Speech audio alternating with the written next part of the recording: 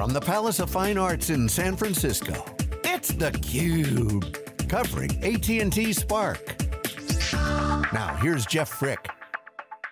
Hey, welcome back everybody. Jeff Frick here with theCUBE. We're in San Francisco at the historic Palace of Fine Arts. It's a beautiful spot. It's redone. They moved the Exploratorium out a couple years ago. So now it's in a really nice event space, and we're here for the AT&T Spark event, and the conversation's all around 5G.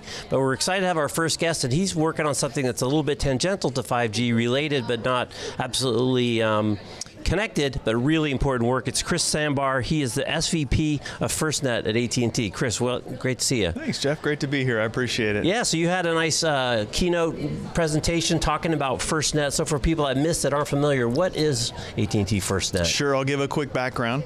As I was mentioning up there, tomorrow is the 17-year anniversary of 9/11. So 17 years ago tomorrow, big problem in New York City, lots of first responders descended on the area. All of them were trying to communicate with each other. They were trying to use their radios, which are typically what you see a first responder using, the wireless networks in the area. Unfortunately, challenges. It wasn't working. They were having trouble communicating with each other. Their existing wireless networks were getting congested. And so the 9/11 Commission came out with a report years later, and they said, we need a dedicated communications network just for first responders. And so they spun this up and they said, we're going to dedicate some spectrum, 20 megahertz of D-class spectrum, which is really prime spectrum, $7 billion, and we're going to set up this federal entity called the FirstNet Authority, and they're going to create a public safety network across America. So FirstNet Authority spent a few years figuring out how to do it, and they landed on what we have today, which was a public-private partnership between AT&T and public safety throughout America. And we're building them a terrific network across the country.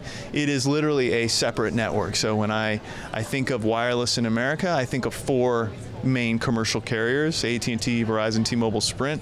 This is the fifth carrier. This is public safety's wireless network just for them. So when you say an extra network, so it's a completely separate, obviously you're leveraging infrastructure like towers and power and those types of things, but it's a completely separate network than the existing four that you mentioned. Yeah, so if you walk into our data centers throughout the country, you're going to see separate hardware, physical infrastructure that is just for FirstNet. That's the core network just for this network.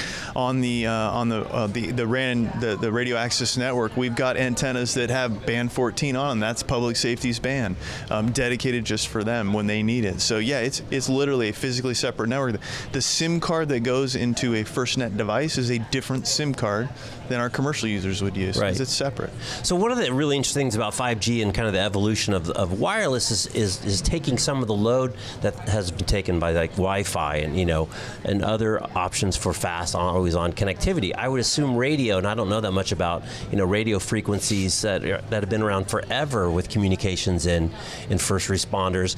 Is the vision that the 5G will eventually take over that type of communication as well? Yeah, absolutely. So if you look at the evolution of first responder and public safety communications, for many years now they've used radios, relatively small, narrow spectrum bands for narrowband voice, right? Just voice communications. Really doesn't do data, maybe a little bit, but really not much. Now they're going to expand to this spectrum, the D-block spectrum, excuse me, which is 700 megahertz, it's low band spectrum. That'll provide them with dedicated spectrum. And then the next step, as you say, is 5G. So take the load off as public safety kind of comes into the new public safety communication space that they've really been wanting for years and years. They'll start to utilize 5G as well on the network. So where are you on kind of the development of FirstNet? Where are you in kind of the rollout? What's kind of the sequence of events? So the first thing we did, the award was last year in March 2017. The first thing we did was we built out the core network. When I talked about all that physical infrastructure, that basically took a year to build out. It was pretty extensive and about $500 million. So that was the first thing we did. That completed earlier this year. Was that nationwide or major metro cities? Or nationwide, everywhere in the country, okay. Yeah. And so now what we're doing is we are putting the spectrum that we were given, or I should say we were leased for 25 years. We're putting that spectrum up across our towers all over the country. So that will take 5 years. It's a 5-year build out. Tens of thousands of towers across America will get this public safety spectrum for public safety and for their use. Right. And will you target by geo, by metro area? I mean, how's it going to actually happen?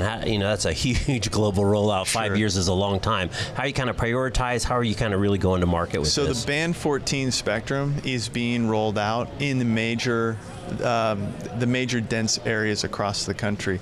I will tell you that by the end of the rollout, 5 years from now, 99% of the population of America will have band 14 spectrum, so the vast majority of the population.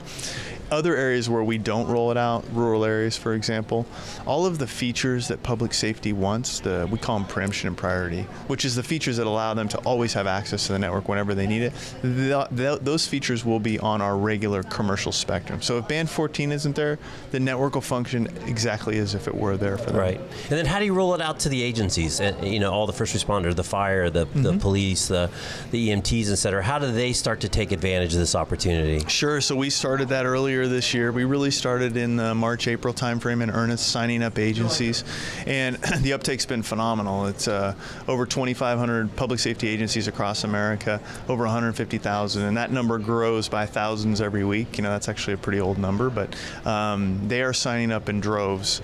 In fact, one of the problems we were having initially is handling the volume of first responders that wanted to sign up, and the reason is they're seeing that whether it's a fire out in Oregon and they need connectivity in the middle of nowhere in a forest where there's no wireless connectivity at all, we'll bring a vehicle out there, put up an antenna, and provide them connectivity. Whether it's a 4th of July show or a parade or an active shooter, wherever large groups of people combine together and the network gets congested, they're seeing that, wow, my device works no matter what. I can always send a text message, I can send a video, it just works. Right. It didn't work before. So they love it, and they're really signing up in droves. It's really interesting because it's interesting that this was triggered as part of the post 9/11 activity to make things better, make things safer. But there's a lot of buzz, especially out here in the West, with first responders in the news for running out of bandwidth. Yeah. As you said, the firefighters, the fire's been burning out here, it seems like forever.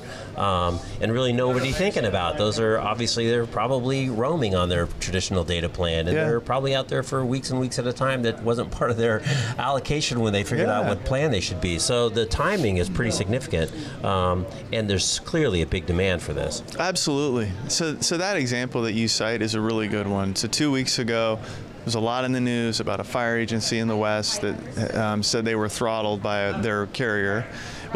It was a commercial carrier, and commercial carriers have terms and conditions that sometimes they need to throttle usage if you get to a certain level. That's how commercial networks work. Right. FirstNet was built with not only different technology, hardware, software, but with different terms and conditions, because we understand that when a first responder responds to your house, we don't want that to be the minute in time when their network, their plan got maxed out and now they're getting throttled. Right. So we don't have any throttling on the FirstNet network. So it's not only the hardware, software, technical aspects of the network, but the terms and conditions are different. It's what you would expect that a first responder would have and want on their device, and that's what we're providing for them. Right. And the other cool thing that you mentioned is, we see it all the time. We go to a lot of conferences.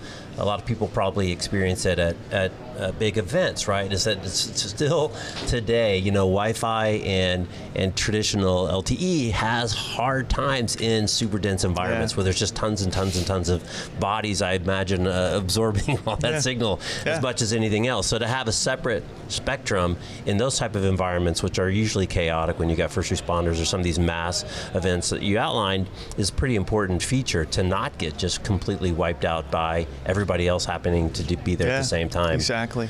I'll give you 2 quick examples that illustrate what you just said. The first one is on the 4th of July in downtown Washington, D.C. You can imagine that show. It's an awesome show, but there are hundreds of thousands of people that gather around the Washington Monument to watch the show. And the expectation is at the peak of the show, when all those people are there, you're not really going to be sending text messages or calling people. The network's probably just not going to work very well. We've all gotten used to that. Right. This year, I had first responders who were there during the event sending me videos of the fireworks going off, something that never would have been possible before, and them saying, oh my gosh, this actually works the way it's supposed to work. We can use our phones. And then the second example, which is a really sad example, there was a recent school shooting down in Florida.